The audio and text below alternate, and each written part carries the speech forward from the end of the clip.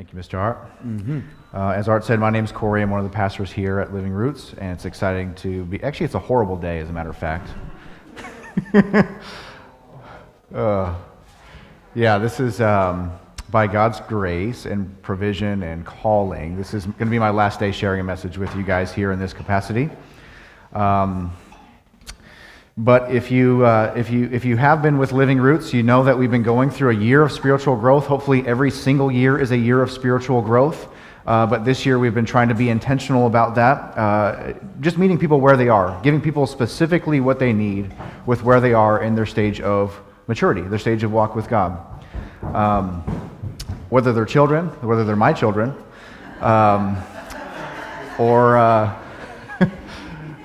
or not, or you've been walking with God for the last 80 years of your life.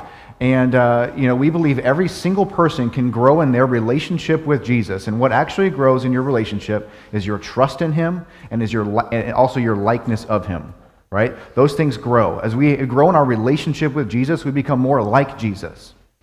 It's the same way in human development. As we grow and mature, we become, we continue to develop. It's the same way spiritually. And so this year we've been trying to meet people where they are spiritually, giving them what they need. Well, we've been going through a series called Soul Food the last few weeks. And this is the last part of this series where we're trying to help nourish our souls. Does anybody want nourishment for their soul? Like, honestly, to feel revived, to feel strengthened, because when you're malnourished, you don't grow. Amen? When you're malnourished, you feel hungry, and no matter how old you are physically, if you stop eating, you start decaying. Okay? And some of us feel that way, right? In our relationship with Jesus, maybe you've been walking with God for a long time, but because you haven't been personally connecting with Jesus, you feel malnourished. And so the point of this series is to help you find nourishment for your soul. We talked about different topics like Bible reading, connecting with the Word of God, how to read the Bible, and how to receive nourishment through what God says about Himself. We talked about prayer. We talked about fasting last week, and this week we're going to talk about music. And I think it's ironic that we're talking about, remember when Jesus said, love the Lord your God with all your heart, soul, mind, and strength? Ironically, and this is by God's grace, ironically, we've been kind of hitting on all those things with this idea of spiritual nourishment. Today we're going to talk about our hearts through music connecting with God, our soul through prayer, the real us connecting with the real God, mind through the Word of God, through the Scriptures, renewing our mind through the Word of God, and strength, fasting. I talked about last week how when we fast, we lose all of our strength and we rely on His. So to love the Lord your God with all your heart, soul, mind, and strength is probably the starting point for any type of nourishment for your soul. But like I said last week, it actually means nothing. What we've been talking about means nothing for you if you don't personally connect with God. It's good information. Oh, I can learn how to read my Bible. I can learn what prayer is. I can even learn about fasting and worship through music. But if you don't actually connect with God personally, there's going to be no nourishment for you. So my encouragement to you as I finish here with you is to connect with God. I can't share with you anymore after this, in this capacity at least. But my encouragement for you is to connect personally with God, to receive nourishment personally between you and God. And so today we're going to talk about worship through music. We're going to finish the series that way, and we're going to talk about how to do that. And a little bit about music, just so you know, 95% of us, when we hear music, dopamine is released into our brains. You know what dopamine is? It's the feel-good chemical in your brain. Okay? So for 95% of us, when we hear music, we feel good. I mean, it affects us differently, For 5% of us, it doesn't. So for 5% of us, it's like music is, I don't know, whatever. Well, what I want to talk about today is how to nourish your soul, not just your mind, not just your dopamine levels, which is, by the way, why music can be addicting. Like when you music a certain way, it has to be like, because it's really probably more the dopamine in your brain making you feel good rather than spiritual nourishment. Okay? So today, I want to talk about how to not just have a dopamine high, which can be addictive, but how to have spiritual nourishment through worship and music. And I feel like Jesus talks about this. So where we're going to start today is in John chapter 4. If you have your Bibles, turn them on, open them up, go there. I'll try to have them on the screen. If technologically everything works out, you'll be able to follow along on the screen. If not, we'll be in John chapter 4 today, where Jesus highlights the heart of worship. And today we're going to talk about worship through music.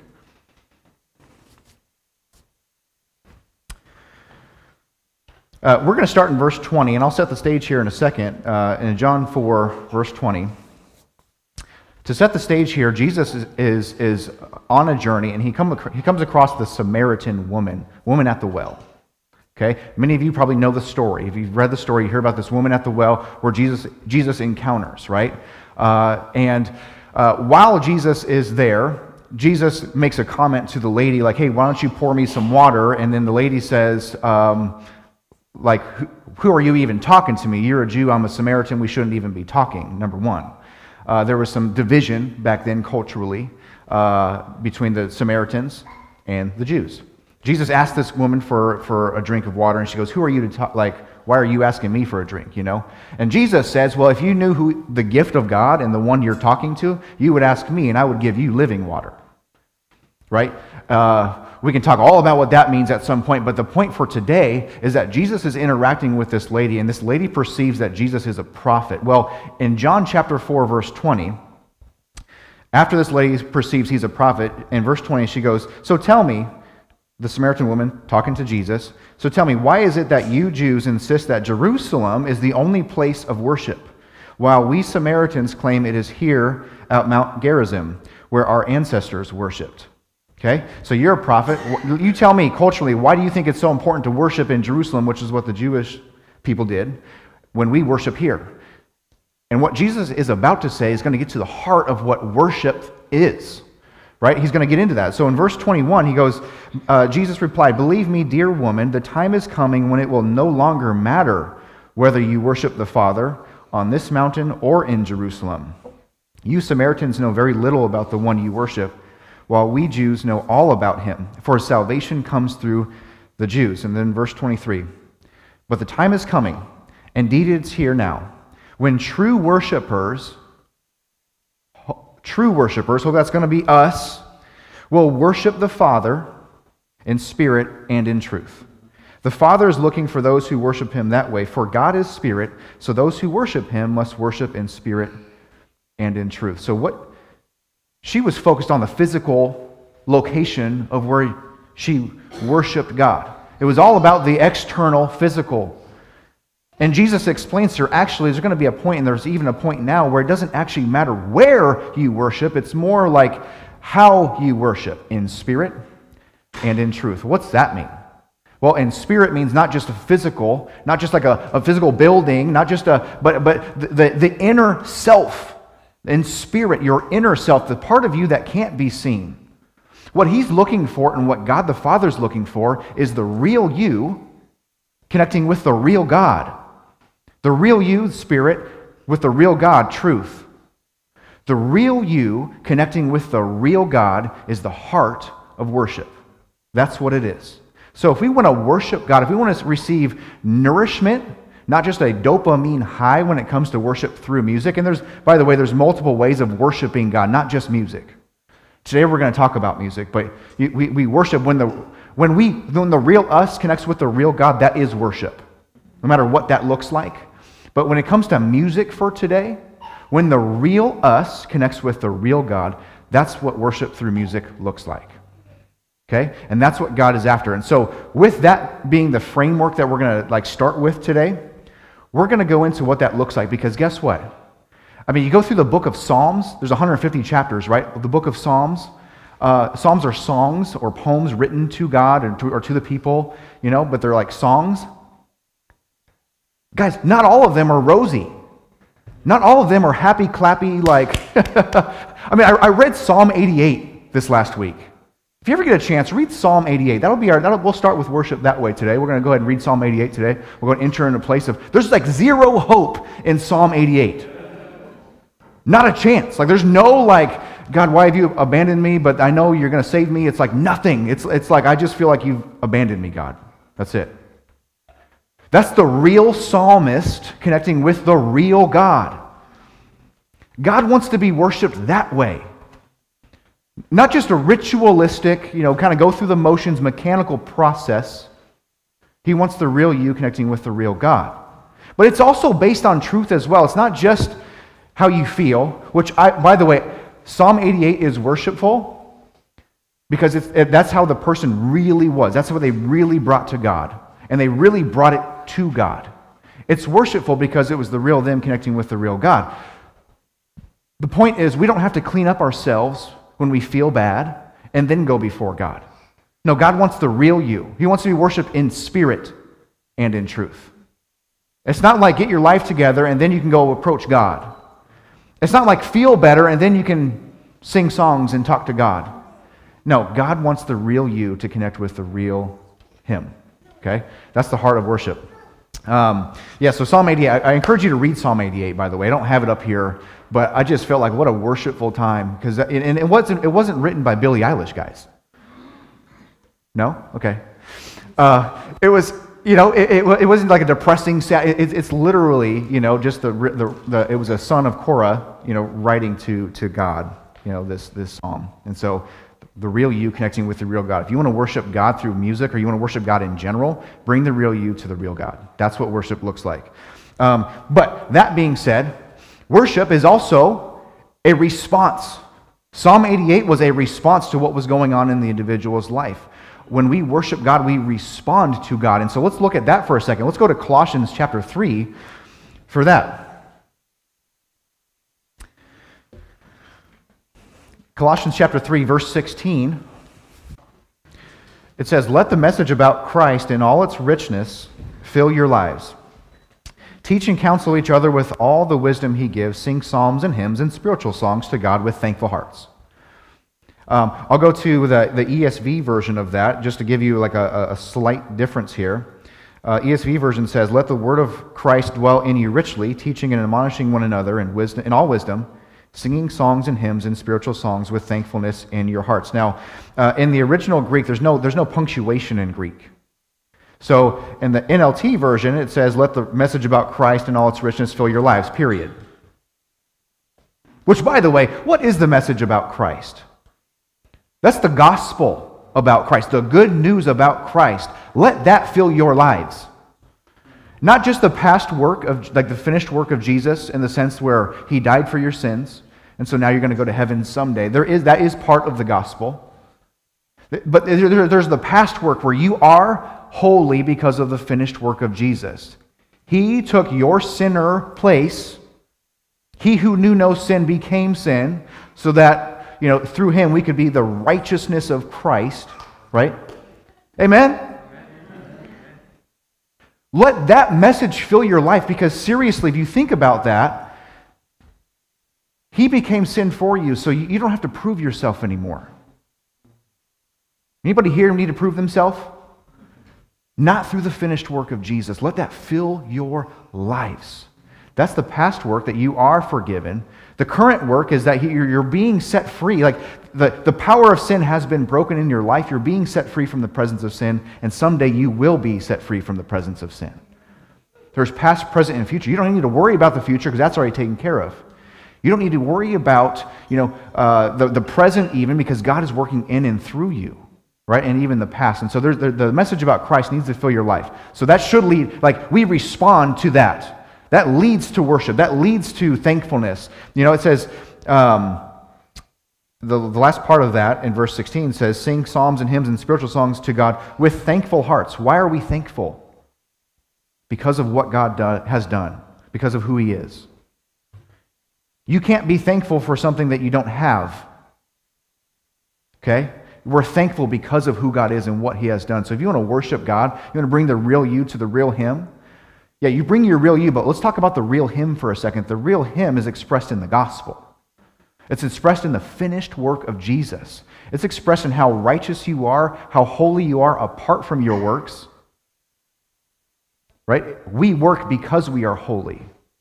We work because we are saved. That was said last week during testimony time. Right?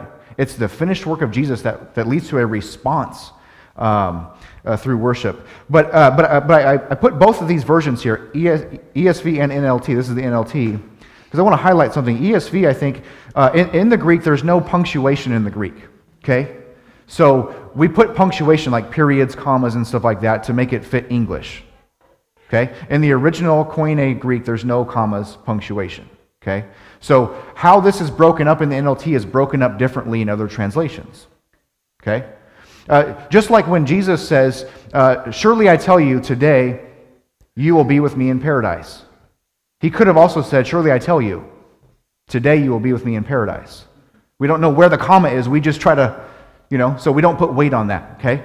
But that being said, let me go to the ESV where it puts all one train of thought. It says, let the word of Christ, which is the gospel, dwell in you richly, teaching and admonishing or encouraging one another in all wisdom, singing songs and hymns and spiritual songs with thankfulness in your hearts to God. That's worship.